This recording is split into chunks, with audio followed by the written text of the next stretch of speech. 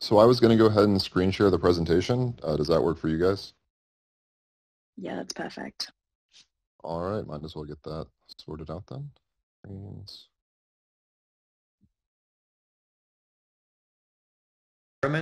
Be able to run the tests and be able to run invariants. And feel free to drop questions in the chat. We'll have time for that as well.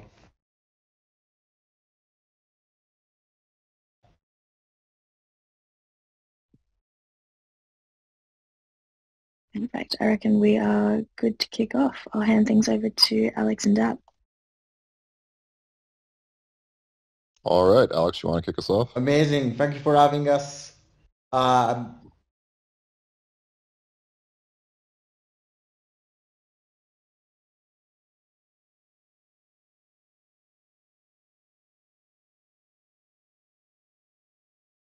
Protocol, we have a few familiar faces in the audience as well.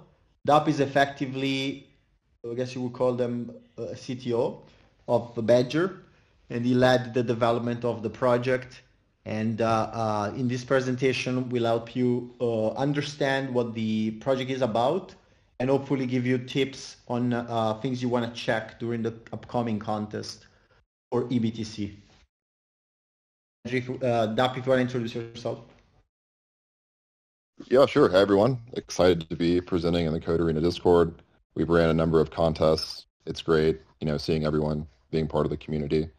Yeah, I think Alex introduced me in my role at Badger, and yeah, it's really excited to present you guys eBTC.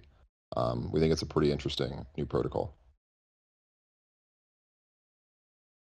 And as with most I guess the way you will define eBTC is a Bitcoin-based stablecoin. It's effectively similar to a dollar stablecoin, but instead of targeting the price of a dollar, it's going to target the price of Bitcoin. It's based on the liquidity model. So if you're familiar with liquidity, most of the things we're going to say in the next few minutes are going to be very familiar to you. And due to the close relation between BTC and ETH, BTC allows a 110% collateralization ratio as the minimum, which means that for every dollar of debt that you borrowed, so for every dollar of BTC you minted, you have to have at least 100 or 1.1, so 1.1 times as much debt, as much collateral borrowed. Interestingly enough, the main collateral for the system is STETH, which means that they are technically self-repaying loans. And due to that, there is no cost in borrowing. The cost is actually deducted as a fee on the yield share side. There should be a second slide. Yeah, and so going back to kind of the liquidity tweaks, liquidity has a recovery mode at 150%, whereas for eBTC, the recovery mode is triggered at 125%. We've done economic research with RiskDAO in order to validate these parameters. And another interesting parameter is the gas stipend for liquidations. Liquidations are paid by a 0.2 STETH, so 1E17 STETH stipend, which means that they're going to be profitable, or at least they're going to be paid up to 1,000 GUI. So if a liquidation costs 200,000 gas, it's still going to be profitable to execute even at 1,000 GUI. And then the system offers both partial and dynamic, partial and full liquidations. And they have a dynamic premium, which is meant to reduce the bad debt to the system while still offering a profitable premium to the liquidators. Yeah, so while we started with Liquidity as a base and we're really inspired by a lot of the design and thorough research they did, we also wanted to kind of rethink each aspect of the protocol from first principles as well and question it. Right, so before we can dig into those key changes, I could go over like the summary of what changed. As Alex already mentioned, this is LST5. We use STETH as collateral. We take a fee on that yield split. And so interestingly, we have to handle both like positive and negative rebase scenarios gracefully. We added flash loans to the system for both eBTC, uncapped flash minting, and STETH based on, of course, the collateral available. We added a way to, while CDPs are owned and non-transferable, we do offer a way for other accounts to be allowed to perform delegated operations on the behalf of the users. And I can go into some of what the key use cases that enables are later. We moved from the stability pool model to having free market liquidations with a dynamic premium to a more classical incentive there. There's a grace period for recovery mode for the time at which the rules switch. You know, Alex mentioned the rules that, you know, typically the MCR or minimum collateralization is 110. When the system gets to this certain emergency low health status, that bumps up to 125. And, you know, he can explain the reasoning behind that. And then we also rethought, like, what are the key things that have to be immutable for this protocol for it to be, you know, truly decentralized and censorship resistant, and what can we play with as far as governance features to allow it to adapt to the changing market. And so on the redemption side, if you're familiar with Liquidity, you're familiar with this, it's a peg stability mechanic, right? You can bring one eBTC back to the protocol and redeem one BTC worth of STETH as reported by the system oracle, you know, regardless of what the on-chain pools are doing, minus the fees, right? And so this has a fee that scales based on redemption volume in a time period and decays to try to like rate limit the redemptions and really to, you know, restore confidence in the protocol without doing kind of the undesirable change to users while, you know, having a redemption on your position is a neutral value operation in theory. It's not necessarily what people want, right? So it's not a good user experience. And so like Liquidity, the way we modulate this is that the riskiest positions get redeemed against first, which also has the side benefit of increasing the collateralization ratio as things get redeemed. So the implementation is the same, but, you know, some parameters are now governable to respond to market dynamics, but we did make sure to have a hard-coded minimum fee in there. And so, okay, we have this concept of ordering CDPs, right? This is enforced by a sorted linked list from, you know, lowest ICR to highest ICR. And one kind of quirk of the system from this is because linked list, middle insertion, you know, is an order in operation. If you start from the ends, we have to provide kind of hints of like where the CDP should go, like should we go between X and Y place to get that efficiency optimized, right? And that's really important for on-chain operations. And so this is something you'll see throughout the code base is like anytime we're reinserting a CDP or inserting a CDP into the list, these hints are used for that. Yeah, when it comes to the liquidation system, as I mentioned, there's been some interesting changes. The way I like to think of it is a 4x4 grid. We effectively have either the liquidation of healthy CDPs, especially in recovery mode. And so these CDPs will generate no bad debt. And that type of liquidation can either be total, as in it's a full liquidation, it's going to close the CDP, or it could be a partial liquidation, which could be helpful in the case of having a very big CDP or in case that there's not enough liquidity to safely close the entire position.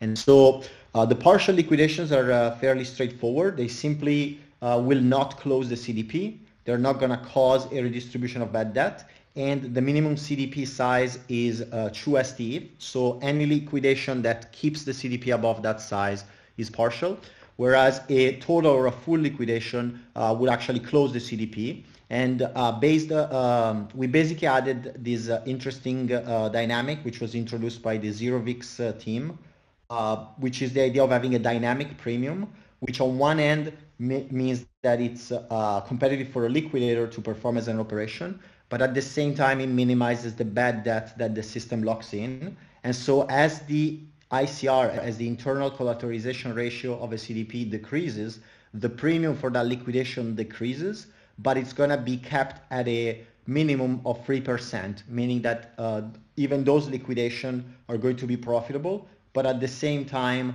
the bad debt that the system is going to lock in is going to be minimized.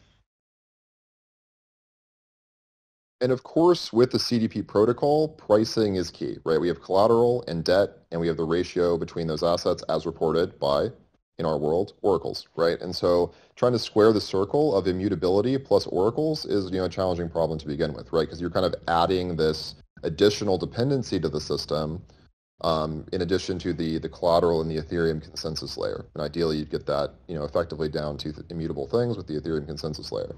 And so we actually really liked the Liquidity design here, right? And so you have a primary and backup oracle, and they're kind of switched between as the source of truth based on a state machine and our interpretation of their status. And so they can be broken or frozen, and you can imagine you call back from the primary to the secondary, and then in the acute failure case of both at a given time, you just stick to the last known good price. And as we talked about immutability earlier, it's important that the primary oracle is fixed. And so the primary oracle is a fixed address forever. It's actually the concatenation of two Chainlink feeds, one of which we're getting sped up, and that will be the primary oracle. The backup oracle can be changed via governance, based on what emerges in the ecosystem to fill this role the best.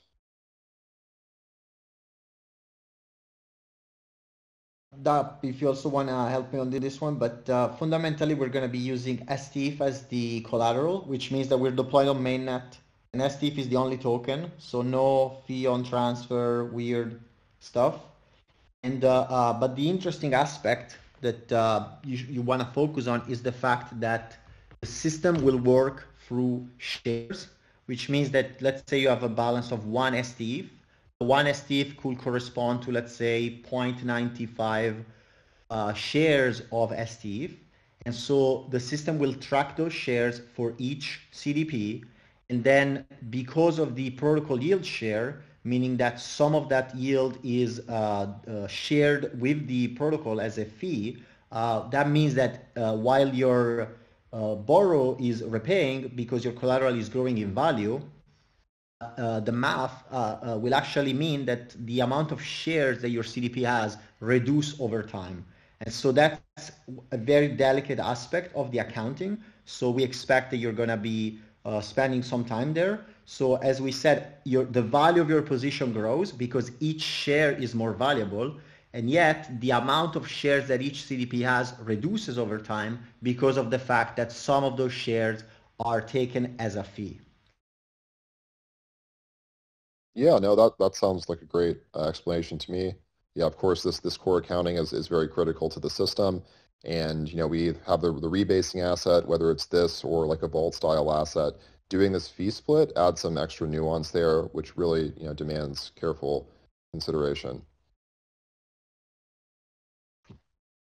Talking about foot guns, the next feature Yep. that we added is flash loans. So the reason why we added flash loans is to enable leverage. And basically the eBTC side of the flash loan is actually a flash mint, which means that you can mint eBTC. You can actually mint as much as you want. For each call to the flash loan operation, you're going to mint up to U112, but you can call this multiple times. So technically you can mint as much as you want. And you can also flash borrow the STF that is available in the active pool. So that means that as the active pool could actually have zero balance of STF, but due to the invariants that are maintained, the internal accounting is not going to be broken. And the reason why we allow this is so that you can use, let's say, balancer to swap your asset while you perform the flash loan on the eBTC protocol. Because if you check the balancer code, for example, you cannot both do a flash loan and perform a swap. And so the goal of this functionality is really to enable having the access to that liquidity without having to necessarily, deposit or perform or rely on a third liquidity pool. Yeah, so atomic liquidations and leverage are both really good use cases for flash loans, right? And so another thing that came into play here is we thought about doing leverage, one-click leverage type of style with flash loans. You run into the issue of needing to be able to have a contract which can handle, the fallback handler for the flash loan sequence there. And so that led to the line of thinking of delegating management. So what you can do here is, delegate management of your CDPs to other accounts that can take actions on your behalf, right? They can be either one-time permissions or persistent permissions. Position managers can also renounce their own position permission at the end of an operation, like say it needed to take multiple operations as part of the ZAP action, and then kind of reset the allowance, setting your own allowance to 0 as the analog to ERC20 approvals. That can happen. And as I mentioned, flash loan leverage is vastly more efficient from an execution standpoint. And there are some other interesting use cases here, which we thought of, which I'll let Alex expand on more. And there's also permit-based approvals here. So those can be batched with given actions on Zaps. And we anticipate one-click leverage to be a key use case there. So Alex, you want to go into the kind of the keeper type services here? Yeah. So the main idea, as Dap said, around position managers is to do things that are really hard to do as a EOA, and to try and minimize that risk so that you can have either a one-time usage or a continuous usage, or you can also kind of burn that permission. And so a couple of ideas to us that are really interesting, and if you're a company and you're interested in offering these services, we're also looking for people to partner with. The main ideas that are really interesting will be to target a specific collateralization ratio. And so you could set up a bot through the position managers that is authorized to either top up your position, or let's say once you spend some eBTC on your card, there's a bunch of cards, you basically take a little bit more of a loan and you top up your card automatically. That's a good example. And another example that we think is really important will be an emergency closing position. This will be a custodial service because you have to store the signature, the authorization that allows you to close. But basically, you could have a trusted party, which could be one of you here in the audience, receiving the signature by some person that is using the system. And basically, you could store the signature off-chain. And then in case of an emergency, let's say crypto Twitter tells you that you have to delever, then now you can use that signature as the position manager to close the position on behalf of somebody else as a way to have that escape hatch. So if you're interested in offering this service, reach out to us. And at the same time, we added those functionality so that those are possible. And but at the same time, they basically provide more service with no particular added risk. Yeah, so position managers really open up the design space of what can be built on top of eBTC, and especially allow functionality that would be more difficult to achieve for EOA and MPC wallets. Safes can actually be configured with the appropriate callback handlers for the leverage case, but there's still plenty of use cases here as we think about how eBTC's ecosystem can grow in the future. And another change that is particularly of interest to you guys as wardens is the idea of the grace period. So the grace period is a delay before allowing liquidations in recovery mode. So normal liquidations for CDPs that are underwater cannot be delayed by recovery mode. It can always happen at any time. But for CDPs that are taking a little too much risk, for example, in the scenario of a price swing or in the scenario of somebody just dragging the TCR down for whatever reason, we basically added this grace period as a way to allow people to close their position safely or basically top it up above the critical collateralization ratio as a way to avoid gotchas. And it's a very short delay of 15 minutes. We wrote a paper on finality of Ethereum plus the cost of reorging the chain to demonstrate why this delay is useful. There's also going to be a gotcha around the grace period and how there's a way to miss engaging it or because you have to call the contract to start it. So there's going to be some gotchas there. But at the same time, all we did is that for healthy liquidations that are above 110 CR, we have this 15-minute delay as a way to give people a head start if they want to top up before we liquidate them for the safety of the system. Yeah, so we found this as an interesting way to maintain the safety of this, that is the intent of this mechanic, while making things a little easier on users and more predictable with more ability to react and anticipate changes. And so governance was another key thing that we really revisited from Liquity. From the beginning, we have the design goal here of things need to be fundamentally immutable and non-custodial to borrowers, right? That was a line in the sand, and we had to keep that in mind when we thought about each governance feature. And of course, when you lose governance features, you lose flexibility and ability to adapt to the market, right? So it's about achieving the balance there. And so things that are kind of more market-based, like the protocol yield share percentage, redemptions and the fees around that, and flash loan fees are up for governance. And we went ahead and made these non-essential features, as we call them, of redemption and flash loans toggleable for emergency situations where these could be misused, right, in the future. Changing the backup oracle is definitely something on deck here, and we look forward to what solutions emerge in the space that can provide an excellent service here. And then also, eBTC can be expanded in the future via new minting mechanics, right? So you can imagine how like new types of collateral or mechanics be built on top of the core token there. And in general, I'll say that the governance process itself is out of scope for this review, but we'll follow best practices in the industry, and there'll be plenty of time locks and transparency around everything, with every parameter very well justified.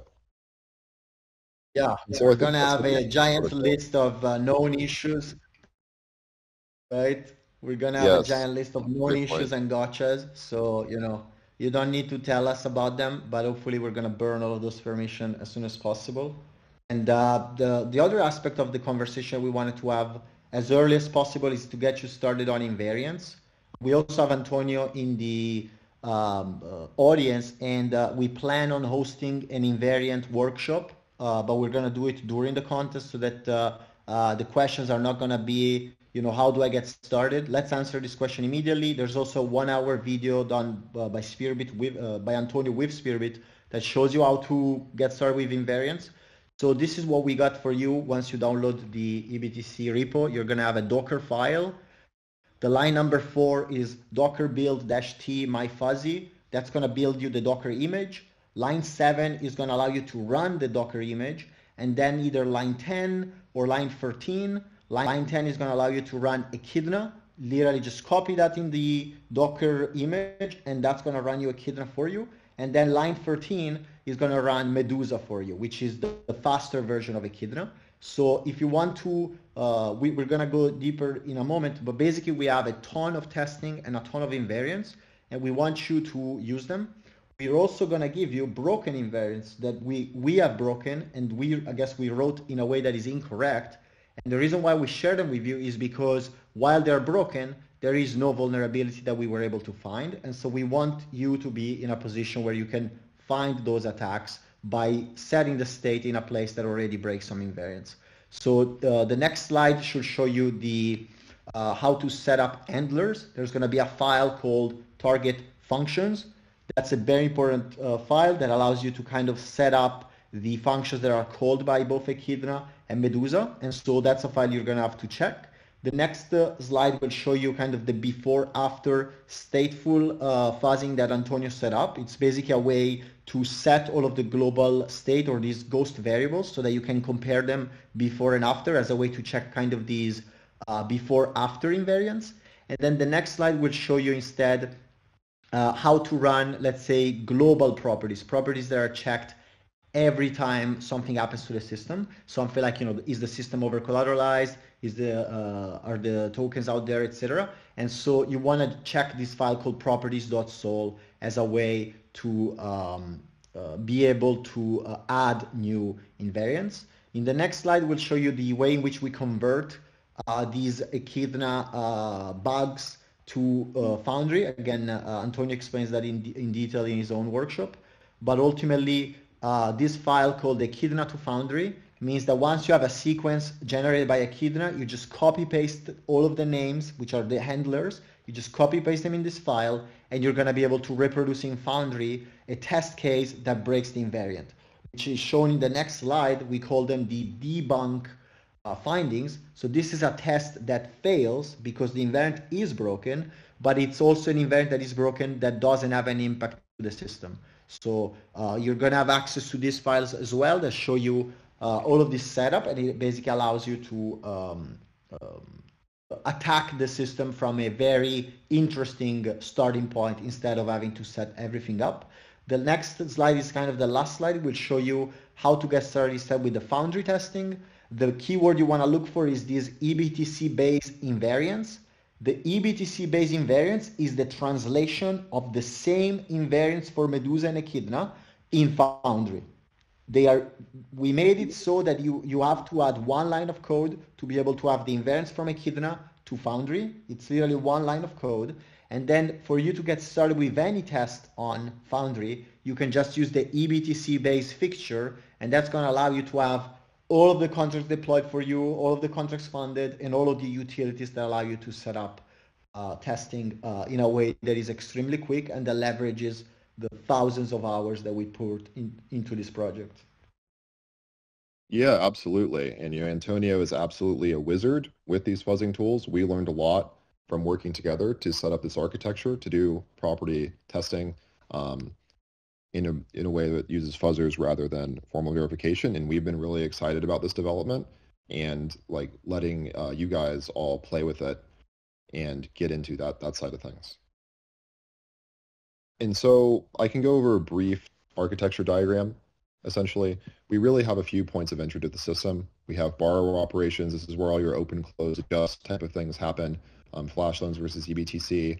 The funds, or like the core internal accounting, is all consolidated in the active pool. This is where all funds sit. This is where ultimately total system balances are held.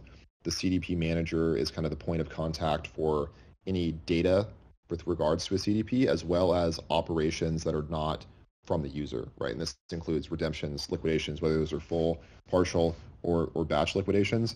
These two contracts, this is just due to size considerations, right? So it's broken up into a storage and common functionality, and some functions from the CDP manager are delegated to the liquidation library, again, just for a way of getting around the maximum contract size limitation, with how this was designed.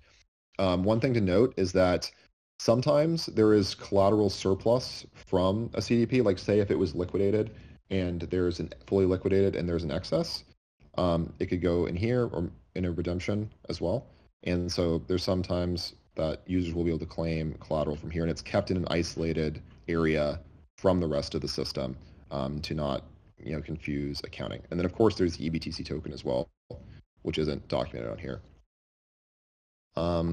And then there are a number of periphery contracts, which we call lenses in the system, to provide better views on things that are not necessary to be within the core contracts, or architecturally made sense to separate out. We have something called the collateral ratio lens, and this was initially designed to simulate state of synchronizing the accounting, because as you can imagine, it's like STETH is doing its thing, it's rebasing its state, and we have to synchronize the rest of the system with that, with the price, with debt redistributions, which are something we did not touch on actually, but we maintain the same debt redistribution logic of Liquidity, and if a CDP is under collateralized, like say it's at 95%, we still have the 3% premium, and the remaining bad debt is kind of socialized amongst all the users, right? And so there's this kind of like pending accounting state with global accrual variables, incrementing accrual variables that need to be updated, and the CR lens provided a way to do that. We eventually added these functions into the core protocol as well, with things like, they're called like get synced TCR, get synced ICR, to make that more user-friendly and clear to users of the system. Multi-CDP getter is what it's described. It's just a lens contract of concatenating data from multiple CDPs and presenting all of that in a nice format for off-chain use. And hint helpers is, as I mentioned earlier, there's the linked list, right? And so we need to know where to insert in a linked list, and this provides a probabilistic guarantee of a good position to insert in the linked list that's still doable on-chain in a fairly efficient manner. Of course, this can be dealt with off-chain as well via something like an indexing serving like a subgraph, but we thought it was important to retain that kind of no infrastructure required functionality here. The Diamond-like smart wallet was, as I mentioned earlier, we have the case of one-click leverage via flash loans, and so we wanted to have a canonical implementation of a smart wallet that could handle this. And its interesting feature is that custom fallback handlers can be set on a per contract basis in a way that is reminiscent of the Diamond standard, right? And hence why it's the Diamond-like smart wallet. Leverage macros are effectively the aforementioned leverage zap logic, and Alex can go a little bit more into those. And then we have the synced liquidation sequencer, which essentially generates sequences of things to liquidate because you can liquidate in a batch. During a batch liquidation, things that aren't actually liquidatable are just skipped.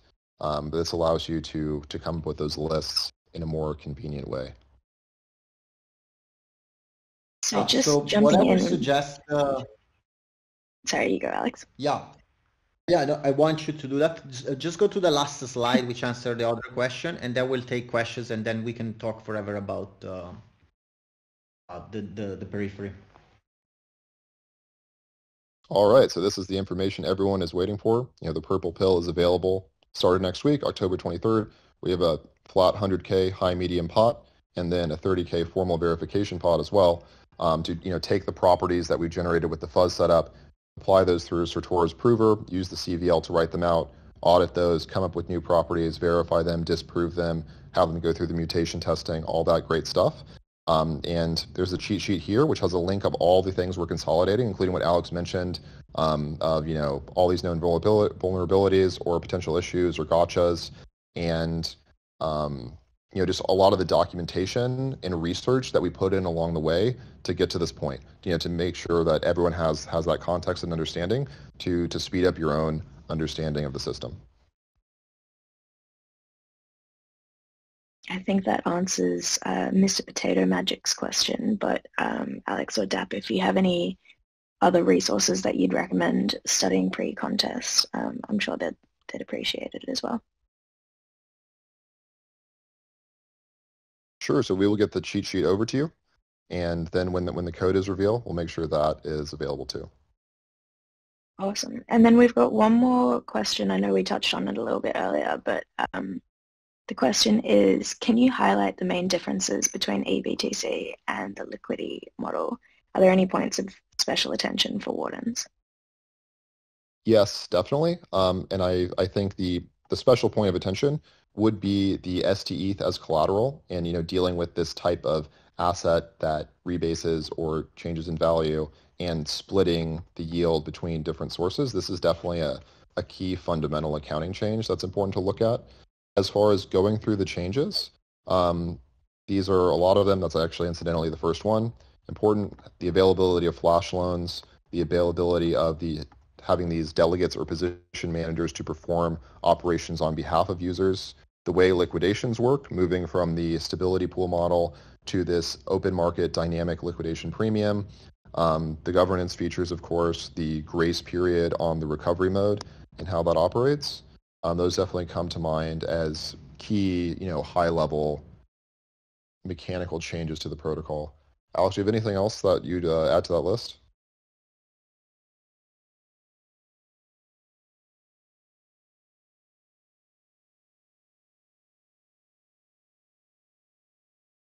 All right, so I am happy to go into any other things here. We had a couple other slides. What do you think, RMS? Yeah. I'd encourage anyone else who has questions to drop them in the chat as we go. Otherwise, I'll hand it back over to Dap. Sure, yeah, sounds good. I think one interesting thing from this is the deployment process, right? And we have circular dependencies, meaning that multiple contracts in that architecture diagram depend on the address of another. However, they are mutable, and we wanted to obviously use immutable variables to cut down those gas costs considerably. And so in order to kind of square this circle of having things which have to be ordered in a certain way to know about each other, we ended up using a create3 deterministic deployer, so we know where things will be pre-deployment. And there might be some exciting Easter eggs in the deployment going forward.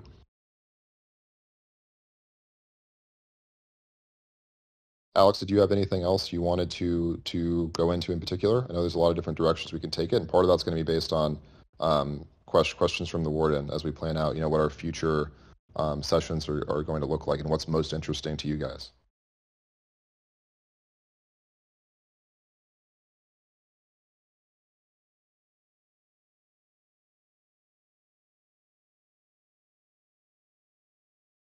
Have we lost Just Alex there? me. Yeah, I was just gonna say, is it just me or are we not hearing Alex? Oh, there he goes.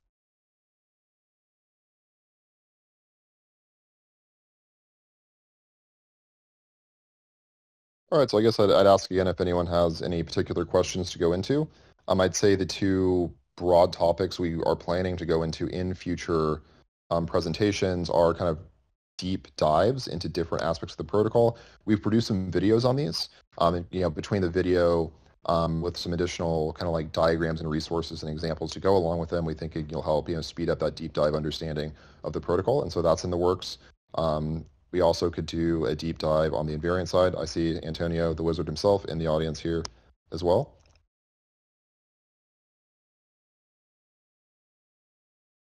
And looks like Alex is back.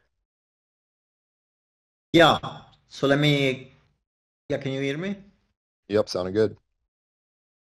Yeah. So as Dap was saying, we wanted to do 2 additional workshops. One in which we dive deep into the code. The code is going to be open source soon. Most likely, we're going to say that it's going to be by the contest, but probably earlier. And there's also going to be the testnet DApp. But we basically have a invariant workshop in plan. And we also have a deep dive of the code as planned workshops where we will host them during the contest so that if you have questions during the contest, there's going to be those 2 times to answer them and to go through some specific advice. So we wanted to poll kind of the audience if you have preference on doing the invariants first, or if you wanted to do the code deep dive first. We also have videos in the cheat sheet that already cover the vast majority of the code, or at least a part of it. So, but we're interested in getting some feedback there. And the other thing we could show really quickly during this call is a couple of ideas around the leverage macro and the diamond-like, which are kind of more of a external periphery contracts that are like kind of these interesting contracts that we may not even end up deploying, but that we kept in scope as a way to allow integrators to offer that. For example, Gnosis could have the eBTC integration, and it will be probably inspired by something that we are securing in this contest. So if that's okay, Dap, I would ask you to click on the Miro for from the cheat sheet. Let's do it. And we can talk about the diamond-like really quickly. It's something that it's really, I think it's going to be used by a lot of people in the future. And it's simply the idea. So why is it diamond-like? It's simply the idea that we took the diamond storage, which means that there's no clash on slot 0, etc.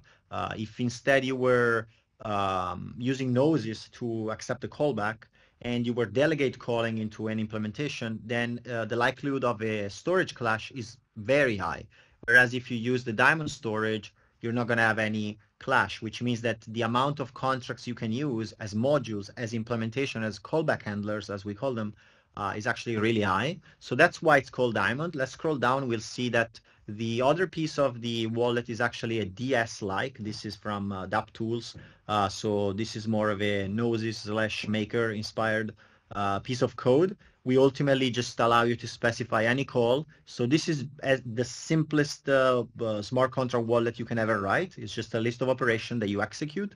And as the comment says above, it's like, if you don't know what these are, do not use this. This is very easy to get wrecked. But the interesting thing we did is, if you scroll down, is we added this safe by default idea, which in the fallback should be shown. We basically have this fallback function on the bottom left that has, first of all, it has to deal with the diamond-like storage. So we have to get the storage by getting the pointer to it. And then the second thing is this second block. If you can zoom more on the left, only the text on the left. We basically have this the callback disabled by default. You can enable the callback only as part I mean, you can enable callbacks by changing the setting, but by default, you can enable the callbacks only if your first call in the execute loop is a call to yourself that enables the callback for the next caller. And so that's safe by default. And then the way we handle the implementation is very similar to how a Diamond contract works, where we have a facet. You basically have a message.signature. Through the message.signature, if you set up a callback handler, we will delegate call to it, effectively making it so that your nose is safe can basically allow a flash loan callback. So you can do a set of operation. And then there's stuff on the right is simply dealing with the diamond storage, allowing whether you can receive a call or not, and then blocking from wrecking yourself by preventing your setting a callback handler on functions that exist, which you don't want to do that. So that's really what the diamond like is, and it basically allows you to have the easiest way to set up a wallet that allows leverage. Let's go and check. I have a question by JCK. Do you want to type it or? Yeah, I just invited them to speak, but we'll see if they type it instead.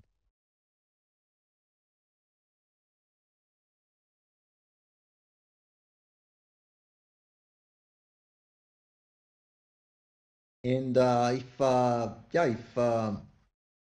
in the meantime, I guess we can show kind of the leverage macro instead.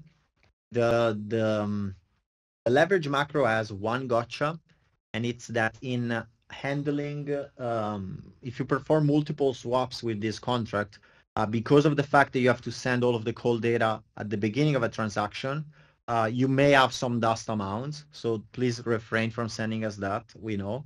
But basically, the leverage macro allows you to take on leverage. And it's actually fairly complicated to get started with. So I'm just going to give kind of the high level. And then in the next workshop, we can talk about it more. But you start by calling the do operation function. And the do operation allows you to either do a flash loan of STIF, a flash loan of eBTC, or no flash loan. And after that, we're going to have some, validation, and we allow you to send some tokens to start from. And we also have this validation for setting up a CDP, but effectively we just set up the wallet. And then we have the more interesting aspect, which is the second block down here, which is the flash loan. And anytime you work with a flash loan, you have to remember that now the execution is not going to happen, like the code below, the handle operation, the lines below are not going to happen for a while, because we're going to do the flash loan and then handle the callback of the flash loan. And so if you go on the right, you'll see that the way we handle the flash loan is we receive a on flash loan, obviously, we receive the callback, and then the callback is handled by this function called handle operation, which based on all of this data will allow to specify which callback to use. And all of these structs contain what are effectively arbitrary checks. They basically allow you to check for a greater than, a less than, or an equal for balances. And maybe we'll show that in a moment. But let's scroll down to the more logical path. And so what you see is that at the end of the entire callback, so after we've done the flash loan and after the flash loan has come back and we have opened the CDP or adjusted it or closed it, then there's going to be these post check types. And if you go and check what the post operation check is, you'll see that it effectively allows us, through the function called do check value type, it allows us to compare a value of reference, as in a value we pass through call data, to a value that we actually have, such as a balance. And so this abstraction allows us to say, so let's say you wanted to have a min out check. Well, now you're going to write something like check the expected debt to be GT or GTE or LT or LTE of what the value is. And so by having this kind of abstraction, we ultimately allow through a wallet, for a smart contract, we ultimately allow to take a flash loan, do an arbitrary operation, which is something we haven't shown, but the swap is completely arbitrary. You can call 1 inch, cow swap, you can call anything you want. And maybe it's not in the code, I forgot, but basically that's the thing in the middle. And then in the callback, we have all of these checks as a way to be as flexible as possible while still using what is effectively a completely hard-coded ZAP. So, from my perspective, the leverage macro is basically the most, I guess, is the most guided ZAP that is allowing a flash loan callback, but at the same time it allows as close as it gets to arbitrary operations. And so I guess to kind of bring the point home, the first part of our presentation was already to the core, to liquidity, or the liquidity fork and eBTC. And then the second part here is more on the periphery. And so you'll see that on the periphery, there's also a lot of stuff to check. That is also fairly interesting because it tries to be abstract and it tries to kind of, be useful. Yep, arbitrary operations and post conditions. And we envision like the use of position managers through Zaps to look a lot like this, right? Of allowing things to happen, but confirming the results afterwards and have them be kind of one-time approvals that are, renounced by the Zaps themselves. Yeah, this is really the interesting fact is we are kind of open sourcing this tech and having it reviewed, but ideally we will never deploy a diamond-like nor a leverage macro. Ideally, we have another party, let's say InstaDApp or whatever, offer that as a service because our main goal is to secure the primitive and make sure that that can be used, and then people can build on top of it. Through a multitude of operations. And this is an example of how a integration for leverage will be built in a way that allows anybody to deploy their own leverage contract because the leverage macro can be deployed through the leverage macro factory. So you own your own ZAP, and then the ZAP can open a CDP and basically own it. And then that way you have a one way of interacting with the system. And then another way will be to use the position manager, which open the CDP for you. So you are taking the debt and then you have the CDP and you can manage it. And so those are kind of different shades of how to interact with the core primitive, which is, the ultimately the ratio between debt and collateral. Yep, the core primitive of a native Bitcoin on Ethereum, and then a wide periphery of things that can be built around that new primitive.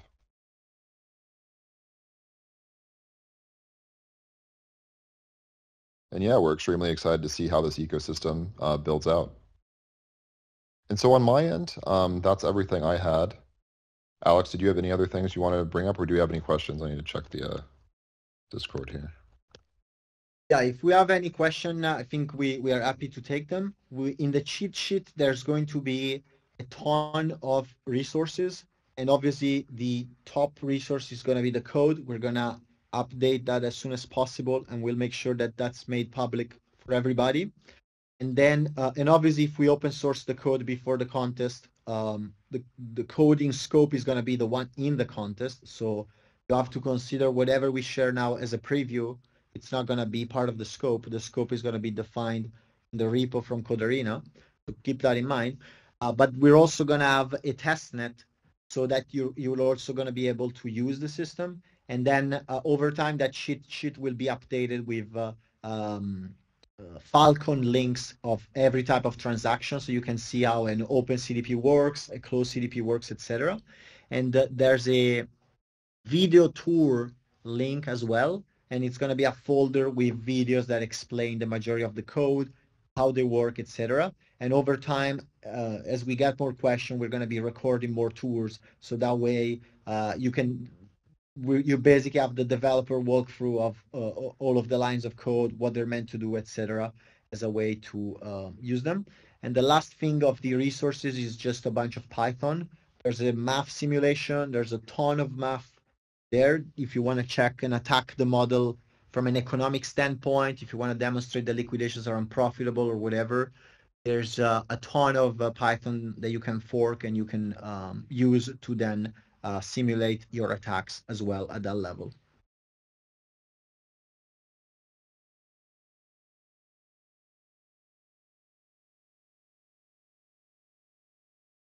Awesome. So I'll put out a last call for questions in the chat. Otherwise, I think we could probably wrap up. This has been great, guys.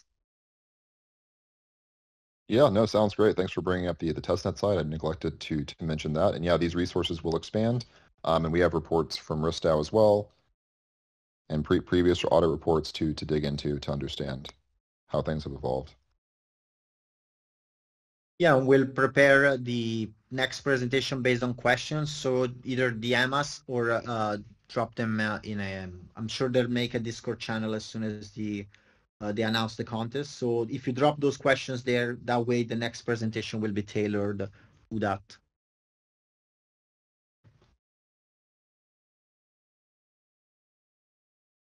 Awesome. Looks like we are good on the questions, so we will circle back for the next session. All right, sounds great. Yep, thanks everybody. Thank you both. This has been Thanks so for good. having us in the arena. See you in the arena. Nice.